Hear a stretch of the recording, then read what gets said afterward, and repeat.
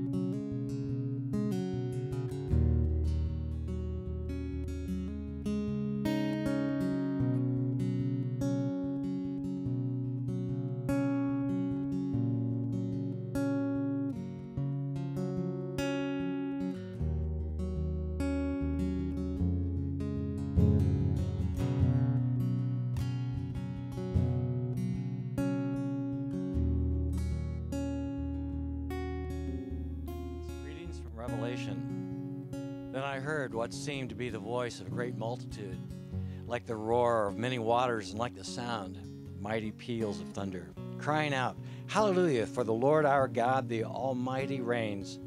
Let us rejoice and exult and give him the glory, for the marriage of the Lamb has come, and his bride has made herself ready. It was granted her to clothe herself with fine linen, bright and pure, for the fine linen is the righteous deeds of the saints. And then again from Revelation 21. One of the 7 angels came and said to me, Come, I will show you the bride, the wife of the Lamb. Please stand. It is well. Oh, my soul.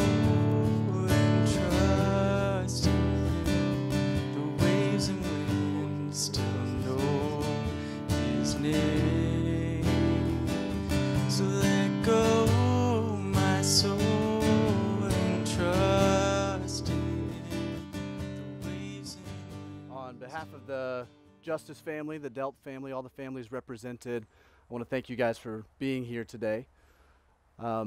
Weddings have a certain aura about them, don't they? I was sitting here thinking about why is that? Why do weddings have this mystique that makes us all smile? If you have a frown on your face right now, you need to figure something out, because this is beautiful, right? It's beautiful. Maybe it's because the bride always captivates us. Maybe it's because the weather, that certainly doesn't hurt things. But I think there's a little bit more that makes a wedding mysterious and have an aura to it. I think it's because it's spiritual. And it might have seemed really odd to read a passage from Revelation, the book of the Bible that talks about the end of the world, at a wedding. But actually it was Luke and Anna's idea. And Luke and Anna wanted to make sure that everybody here understood that this isn't just the joining of 2 lives, but this is a symbol, and a symbol that represents something a lot greater. This isn't just this ritual or ceremony that we're having today. This is a This is a worship service because the wedding symbol is something that represents something so much more. And that is that ultimately one day,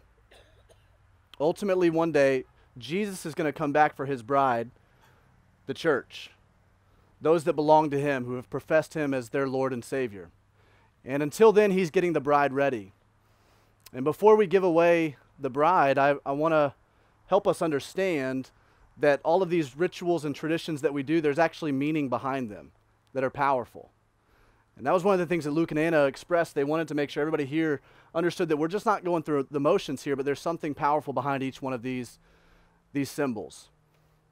On a day like today, even in this neighborhood, we can't help but even mention the tragedy that took place down the street with the shootings that happened at Noblesville West Middle School. I know it may seem odd to mention that at a wedding, but the point of a wedding is to point to the person who's going to come back and make all things right. And that's why we have smiles on our faces at weddings. Because no matter what we go through in life, there's going to come a day where Jesus comes back for his bride and sets all things that are wrong right. That's what today represents. It's so much more than just this joining of two lives, although that is an incredible thing to celebrate, and we're so excited for that. It is a powerful symbol of our future, of what we have to look forward to, and the future of these two as they continue to share that message. So one of those symbols is the giving away of the bride. It's really cool that God the Father, at one point in history, gave the groom, Jesus, permission to pursue his bride. And essentially he gave away the bride to the groom. John 3:16 says, "For God so loved the world that he gave his son to the world so that the world would be saved."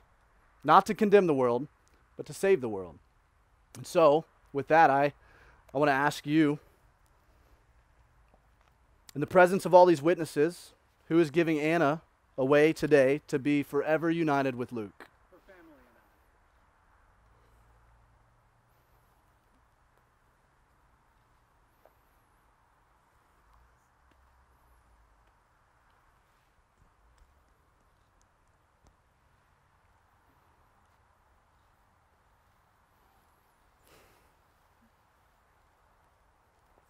I want to spend a couple minutes before we exchange vows and you guys make this commitment together to tell you that I'm very proud of you. It's been an honor to spend time with you over the past several months, more focused time than what we had before, and talk about marriage and talk about life and talk about challenges and talk about your future, and you have a very bright one. It's exciting to see what God's doing in your lives. It's exciting to see the village that it has taken to raise you guys. You must be high maintenance. It's taken a lot of people to raise you and come around you. But these are the folks, look around. These are the folks that they love you. They would give up all their Memorial Day weekend activities to come and be a part of this. This is fantastic. And I want to walk through a passage that I know is pretty dear to you guys. It's a great book of the Bible, Song of Solomon. It is definitely talking about the representation of Jesus and his bride. And I know why you guys like it so much, because it doesn't just talk about the wedding ceremony, it talks about the wedding night a lot too. If you don't believe me, go read your Bible, okay? But there's a really cool passage in Song of Solomon, chapter 2, starting in verse 8. And as I was reading through this, I thought of 4 words that I really want to charge the two of you with. 4 things that we've talked about a lot over the past couple months, but I want to, in the presence of these witnesses and your family and your friends, I want them to be a part of keeping you accountable to this. And so the first word is pursue. This is what it says in Song of Solomon, chapter 2. "The voice of my beloved, behold, he comes, leaping over the mountains, bounding over hills. My beloved is like a gazelle or a young stag." He probably does CrossFit. Luke. I read this and I thought of you, bro. I really did. I was like, this is Luke, like jumping over boxes and doing snatches. And behold, there he stands behind our wall, gazing through the windows, looking through the lattice. This is the picture of a groom that is pursuing his bride, and the bride is taking notice of this. My first charge to both of you guys is to continue to pursue. One of the things I love about you, Luke, is when you put your mind to something and you set your eyes on something, you accomplish it. You do it. I was just talking with your dad over there, and he said that you've always been like that. And I said that you and I kind of you remind me of me, and in the sense that you're very highly driven and achievement oriented. And he said, yeah, his head's in the clouds most of the time. I said, yeah, that's me too. So I totally get him. But I think that's a good thing. It's a good thing that you are driven, you're wired to conquer, you're wired to accomplish. I want to challenge you, though, that this relationship is not something that you conquer. We've talked about this relationship is something that you cultivate and that you continue to pursue and have that heart, the challenger heart of pursuit throughout the entire relationship. You will, as you pursue your bride, you will discover more and more about her, more mysteries about her that will captivate you as you pursue. She will never get boring. There's a lot to her, but you have to initiate that in pursuing her. And I want to challenge you to continue to pursue this relationship as well. It's not the man's job solely to pursue, but it's your job as well to pursue in this relationship and to continue to pursue his heart, continue to support him and help him, continue to pursue after the things that God's called you to do as he supports and he helps you through that. And as you guys pursue after Jesus together, this relationship is going to flourish. Without that component, though, this relationship will be stifled. It will have lack. It will have a void. But as long as you're continuing to pursue after Jesus together, you're going to see some powerful things come out of your relationship. And you're going to accomplish much for the kingdom.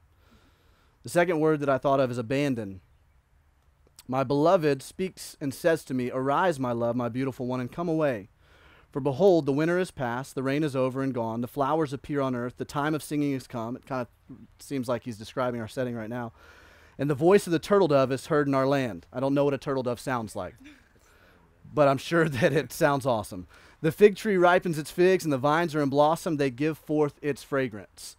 This is a groom calling his bride to come away with him, to abandon things. Scripture says that in Genesis, when God created marriage, he called husband and wife to leave their father and mother and come together as one. I want to challenge you to do this. Leave the things of the past behind.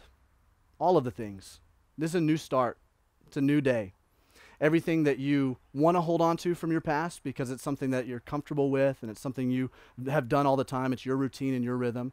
All the things that you're ashamed of your past. All the things that may cripple your relationship or get in between you or have a wedge from your past, leave those things behind. This right here marks a new day. It's the powerful symbol of Jesus' pursuit of us is that he has given us the opportunity to have a new and fresh start. He has said all of our sin, everything that we've done, all of our mistakes is washed away from us as far as the east is from the west. And today you're stepping into a symbol of that today is a brand new start. Leave the things behind and look forward to what God has for you in the future. And it will require that you leave some things that you're accustomed to behind. Even small things, the way you're used to vacationing or the way you used to spend your time or the way you used to spend your weekends. And I love the conversations we've been having to help you guys merge your life together, to leave father and mother and to cleave to each other and weave your lives together. This is my challenge. Abandon those things and run toward what God has called you to. The third word is expose. It says, arise, my love, my beautiful one, and come away, O my dove, in the clefts of the rock, in the crannies of the cliff. Let me see your face. Let me hear your voice, for your voice is sweet, and your face is lovely. This is the challenge, to expose everything about yourself to each other, to be 100% honest and 100% vulnerable. Even the dark places that you would never want anybody else to see. As you expose it to each other, you're going to find that there's safety in that. And I would say that with this caveat, make sure there's safety in that. Make sure that grace and forgiveness is the thing that envelops this relationship. Make sure that when you do expose to each other the dark places of your heart, because they're there, that you approach that, the other person approaches that the same way that Jesus has approached that with us in giving grace. Scripture talks about God's face being exposed to us, and that's the face of Jesus. That's God's face. And his face being exposed to us gives us the ability and confidence to expose everything about us to him and to each other. And that's what's going to put a power in this relationship like no other. The great marriages of this world are those that are completely open and honest with each other, that are one. So the last word is fight. And it's not what you think it is. You will fight. You're going to fight with each other. It's okay. I've seen you fight together. It's fine. It's fun to watch them fight. When you do premarital counseling, that's kind of you try to take and just throw it in there in the middle of it. Just let them fight. That's the goal. But I love watching you fight. I'm not talking about fighting with each other. You're going to fight with each other. I'm talking about fighting for each other. And this is the last verse. It says, catch the foxes for us, the little foxes that spoil the vineyards. Notice he says it's the small things that spoil the blessing that you're wanting. Because the vineyards are in blossom. There's a lot of blessing there, but there's little foxes that are going to spoil those vines. And as you let the little things kind of get in between the two of you, those over time will spoil the vine. What you have to be is vigilant about fighting against those foxes. So if you remember nothing else in here today, remember to fight the foxes, okay?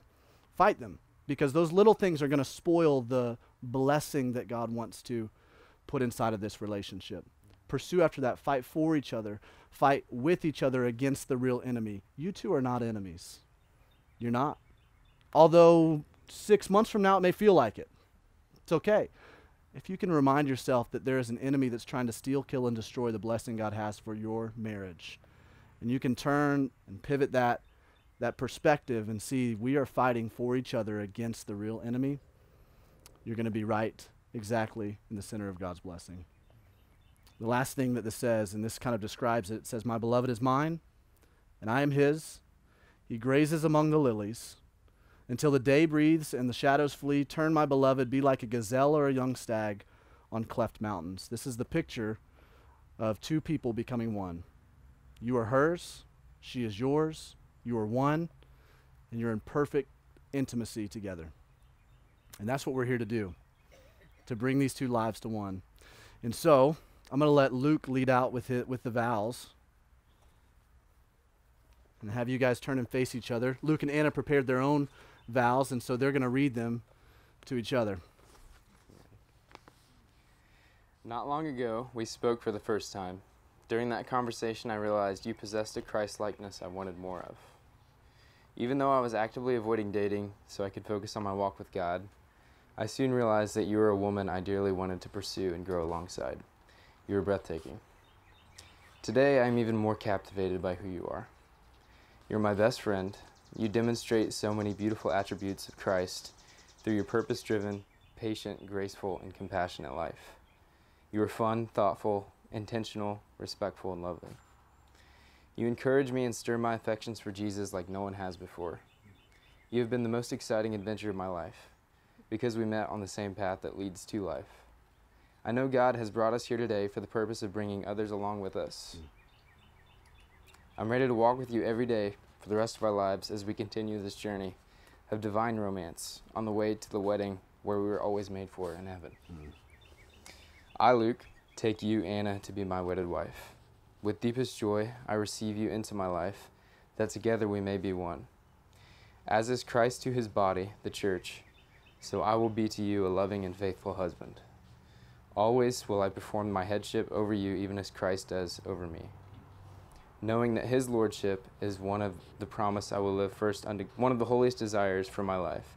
I promise you my deepest love, my fullest devotion, my most tender care. I promise I will live first unto God rather than others or even you. I promise that I will lead our lives into a life of faith and hope in Christ Jesus, ever honoring God's guidance by his Spirit through the Word. And so throughout life, no matter what may lie ahead of us, I pledge to you my life as a loving and faithful husband. Let me give you those and these afterwards. Luke, from the moment we became friends, I saw that you were a man of great depth and strength. It seemed that whenever we were around each other, I discovered more of your joy in Christ, kindness towards others, and ridiculous humor, and it did not take long to realize that I was very drawn to you. Later, as we progressed through dating, I was reminded daily of God's love for his children and his passion for goodness.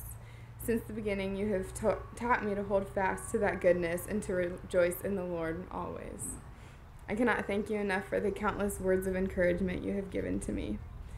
Now we have reached the end of engagement, and as we stand here on our wedding day in front of the Lord and those closest to us, I want to declare these promises to you. Above all else, I will keep Christ as my top priority and will work with you to establish our foundation on love himself. He is our strength and peace, the one on whom we must build our life. I promise you that I will treasure your heart like no other, valuing it as my own. I will rejoice in all things with you. I will strive to hold both of us to the standard that God has set for us and will follow wherever you lead. I will laugh with you often and always seek to understand you. I will never stop encouraging your childlike wonder or laughing at your dad jokes. I love the man that you are and am eager to see who you will become. I, Anna, take you, Luke, to be my wedded husband. With deepest joy I come into my new life with you. As you have pledged to me your life and love, so I too happily give you my life, and in confidence submit myself to your headship as to the Lord. As is the church in her relationship to Christ, so I will be to you. Luke, I will live first unto our God and then unto you, loving you, obeying you, caring for you, and ever seeking to please you. God has prepared me for you, and so I will ever strengthen, help, comfort, and encourage you. Therefore, throughout life, no matter what may be ahead of us, I pledge to you my life as an obedient and faithful wife. Luke and Anna have chosen to make a symbol of their commitment in the exchanging of rings. So, I want to explain a couple things about these rings. There's a few things about a ring that represents the commitment. One is, if you notice a ring, it's a circle. And so if you follow the path of the ring over and over, round and round, it doesn't end. And so it's a symbol of, as life turns over, no matter how many times it turns over, your commitment is never ending. It's an eternal commitment to each other. It's also a representation where it's an outward symbol of an inward commitment. This is interesting because just like Christ in the church, he gave outward symbols of inward commitments like baptism and the Lord's Supper. And so he said, I want to also put in to the construct of marriage an outward symbol that represents something inwardly, an inward commitment. And finally, it represents the cost, the sacrifice. She's going to cost a little bit if you haven't already noticed. What? But it's going to cost both of you guys time, talent, your treasure. It's going to cost you your energy. It's going to cost a lot of sweat, a lot of tears, a lot of blood in especially for you. Sorry, childbirth. There is a cost that's associated with this. I just saw your smile right there and I knew you were going there. There's a cost that's associated with rings. And so, Luke, as you put the ring on Anna, I'm going to have you repeat this after me. This ring is a token and symbol. This ring is a token and symbol of my eternal love. Of my eternal love. And commitment to you. And commitment to you.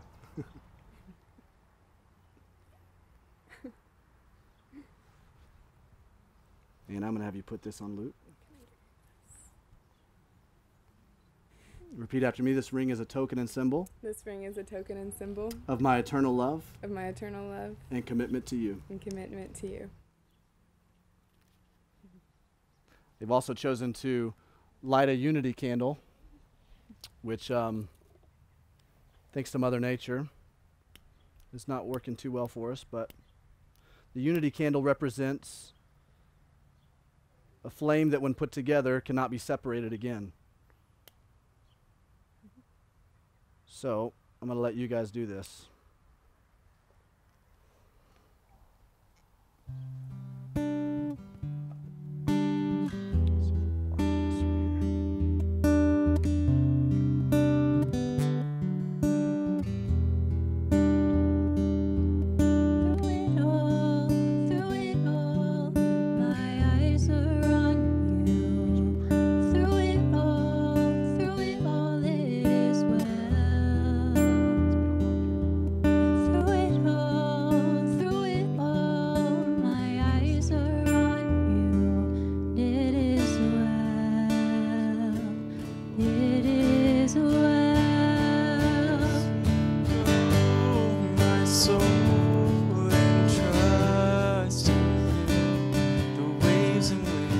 Still know his name. name. So let go, my soul, and trust in the waves and winds to know His name. The waves and winds to know His name. It is well with my soul. It is well. It is well with my soul.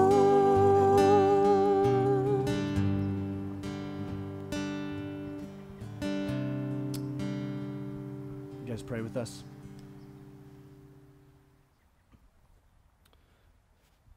Jesus, I thank you so much for this couple.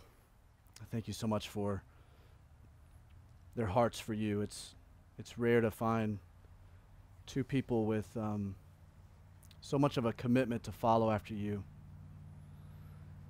And Lord, I know that Lord is going to be the thing that takes them on a wonderful journey together. And Lord, I just ask that you would pour out your favor on this couple. Pour out your blessing. Pray that you would give them strength, that you would give them fervor, give them perseverance when times are tough. Lord, give them so many times of joy and happiness. But even in the heartache that may come their way, Lord, I pray that you would use that heartache to bond them even closer together. And that out of any kind of pain that they may experience, Lord, that there would be a strong purpose that comes out of it. Lord, that you would use this couple to impact so many people around them, that everybody they come in contact with, they would look at this couple and they would see you on their faces. They would see your love and your light, and that they would be pointed to you because of their lives. God, we just thank you so much for them. Thank you for this symbol. We thank you for giving us marriage. We just thank you ahead of time for the wonderful journey that they're going to be on. In your name we pray. Amen. All right. Now's the time, right? Oh, whoa, whoa, whoa, whoa, whoa, whoa. Don't do it yet. Come on. Luke, Anna, I now pronounce you husband and wife. Now you may kiss your bride, Luke.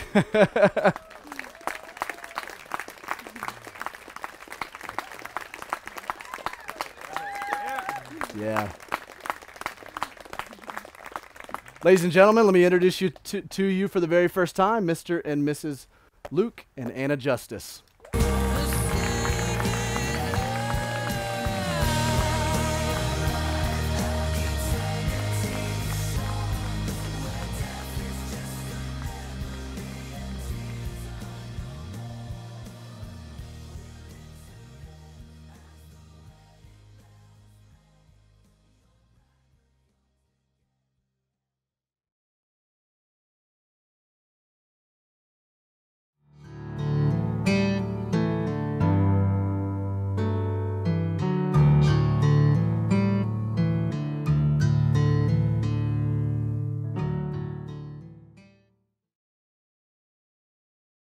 Grace Justus, escorted by groomsman Ian Milligan.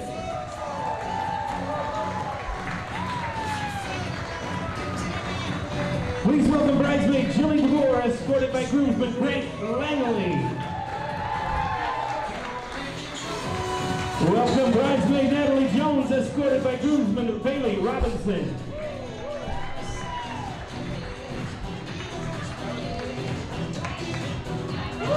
Please welcome bridesmaid Emily Jenkins, escorted by groomsman Tim Bonner.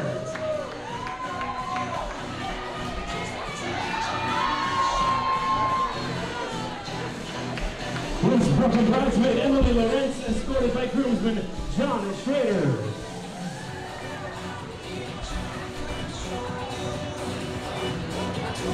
Welcome with me bridesmaid Victoria Victoria Garcia, escorted by groomsman Stuart Jenkins.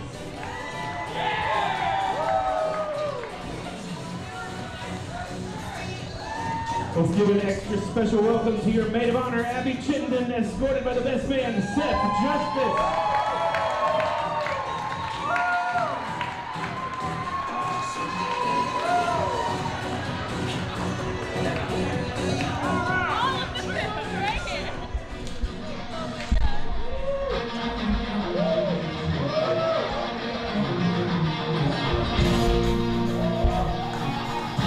All right, ladies and gentlemen, we won't even waiting for.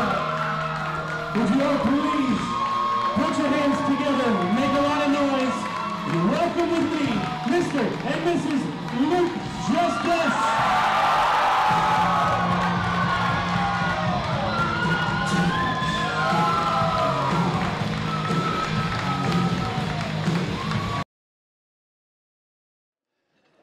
Thank you very much. It is an honor and a privilege to look out at all of you. Just as her dad, it's great to see all of you here. So thank you for coming. I know a lot of you have come a long way, whether physical distance, mental distance, but you're all here. So thank you on behalf of the bride, and the groom. So thank you. And I'd like to have just a couple moments to tell two Anna stories and then give Luke and Anna a blessing. By the way, you can sit if you want. You don't have to. I'm not going to talk that long. But anyway, Anna, do you remember when you were in kindergarten? Yeah, kindergarten. Sometimes I would surprise you at lunch. And I remember the first time that I went to surprise Anna at lunch. She was in kindergarten, and she said, "I'm so happy I could cry." She did. She said that, and I thought, my, that little girl has a tender heart. So Anna, keep your tender heart. Be in touch with your emotions. Laugh, cry, be emotionally healthy, and enjoy every day God gives you. The second story I'd like to tell about Anna is actually a story itself. Do you remember the stories we'd tell? There would be, I know just not you, but I see Ellen and Jesse back there too, but we would make up stories. Whether it will be an adaptation of an existing story, like instead of Goldilocks, it would be Abby and Anna and the Three Bears, or Grumpy, one of the seven drawers. We had this whole character, and we would tell a bunch of stories like that. But I remember one time in particular, she caught me off guard. She said, "Dad, can I jump in?" And I thought, wow, this little girl has imagination. But more than that, she wanted to be a part of something bigger than her, part of a story. So Anna, today, you and Luke are starting a new chapter of your story. You're writing it. You're in it. So write well. So let the words of your mouth, the meditations of your heart, the actions that you take be to the glory of God, the building up of one another, and just the edification of the marriage that you have. And so lastly, I'd like to offer a blessing. Some of you, well, it's familiar to a lot of us, but it's from the book of Numbers. The Lord bless you and keep you. The Lord make his face shine on you and be gracious to you. The Lord lift his countenance to you and give you peace. And that last part about lift your countenance to you, the picture, according to Matthew Henry, a Bible commentator written several hundred years ago, is the picture of a father smiling upon his child. So Anna, my daughter, and Luke, my son. That's I love you, I'm proud of you, I'm smiling at you. But more than that, know that your Heavenly Father loves you and is smiling at you. And as you write the story together, know that all of us are here to love you, to support you, and be a part of it. So write well.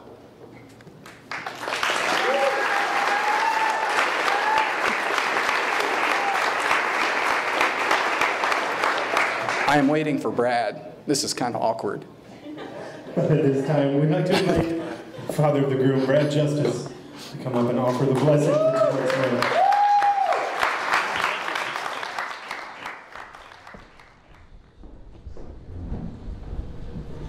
God is good, amen? Amen. Please bow your heads. Heavenly Father, we are in awe of everything that you bless us with each and every day. Your unconditional love for us knows no bounds and is the perfect example of what a marriage should look like. Father, I thank you for my son Luke and for my new wonderful daughter Anna, and I pray that you will bless their marriage. I pray that you are always the head of their table, in their hearts and in their minds, and that their love for each other will grow even stronger over time, and that they will constantly seek to know your plan for them. Father, I'm asking for a blessing on all the family and friends that have poured their lives into Luke and Anna over the years, and that they continue to lift them up with their faith and their friendship. I ask that you bless this food that has been prepared for their first meal in their new union, for the nourishment of our bodies. In Jesus' name I pray. Amen.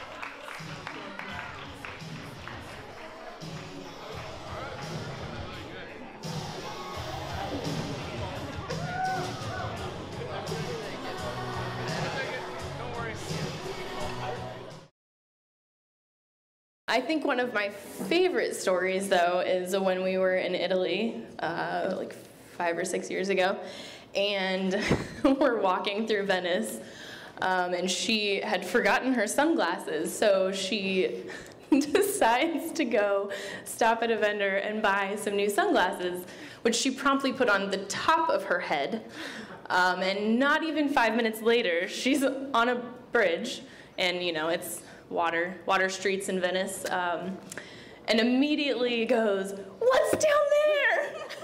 And they topple into the water.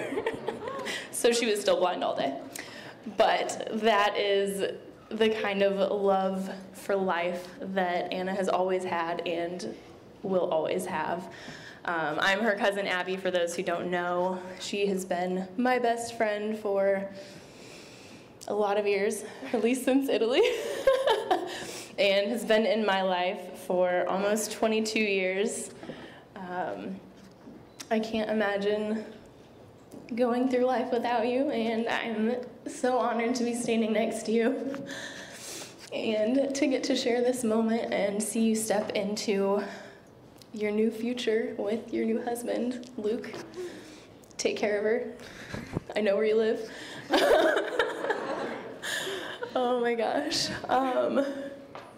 Thanks everyone for being here and celebrating with all of us. I know it means a lot to them, and it means a lot to us too. So Anna, Luke, you can kiss now, again. Because I don't know how to end this. Cheers. You actually have to toast. That's what this is, guys. It's a toast. It's a toast. All right, next up, we have Mr. Seth Justus. Thank you, gentlemen. My name is Seth Justus. Best man, quite the honor, especially being surrounded by all the people that we're surrounded by tonight. It's definitely more of an honor than a privilege. Known Luke since August 12th, 1995. I got you your first present. Terre Haute Union Hospital, I was there. Anyways, I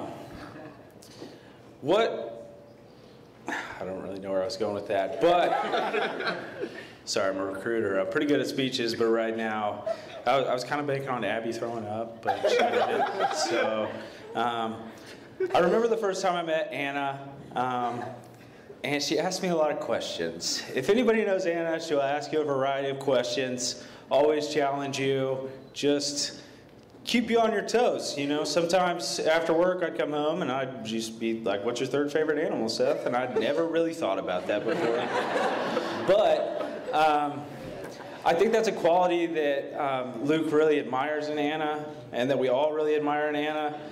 Because if you know Luke, you know that he really didn't speak for the first 5 years of his life. I was kind of his interpreter, and I'll take the heat for that. And now we both have to answer the questions.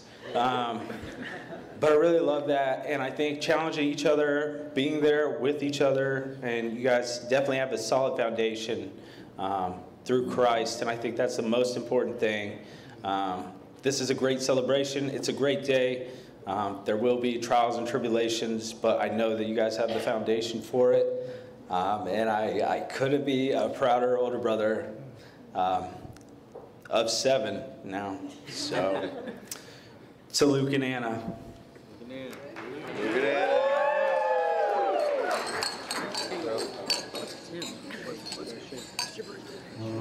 Sorry for saying vomit. It's your birthday, Tim. Let's get it for Seth. Nice job. Happy birthday!